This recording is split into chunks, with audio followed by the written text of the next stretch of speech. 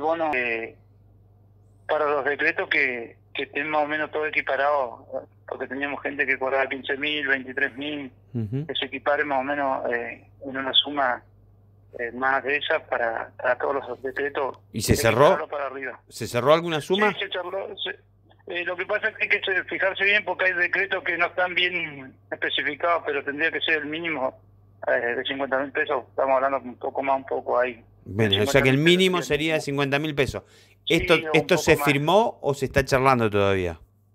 No, lo de los decretos está ahí porque tenemos que verlo bien de cuánto está en el decreto más, porque unos más y unos menos, porque algunos chicos que trabajan 2 días en la semana, claro. Hay otros chicos, otros compañeros y compañeras que trabajan la semana completa por 4 horas, otros por 2, entonces tenemos que reglamentar bien, claro, cómo va a quedar especificado eso. Los compañeros que trabajan 4 horas y todos los días, eso va a subir más.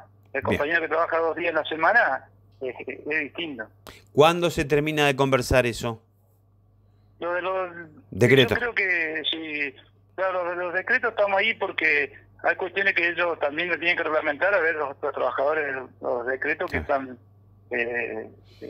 facultados para cobrar menos días, pero también va a estar acordado. Pero digo, ¿eso que se termina de cerrar esta semana, la semana que viene? ¿Cuándo? No, los compañeros que ya tenían que para cobrar tendrían que estar cobrando juntos con los compañeros obviamente que el decreto lo cobra, si los compañeros de planta cobran el 5, los decretos cobran el 8, el 10, allá lo tendrían que estar cobrando todos los compañeros los decretos. Del mes que viene, digamos. Bueno, está bien, pero bueno, tienen que terminar de cerrar la cifra. La base sería 50.000 pesos mínimo para el decreto, esa sería la base. Sí.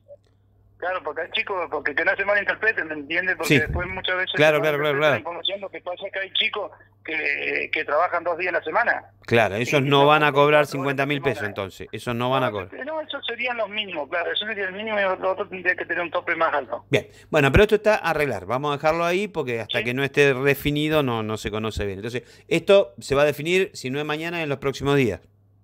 Sí. Muchísimas gracias. Sí, gracias, Néstor.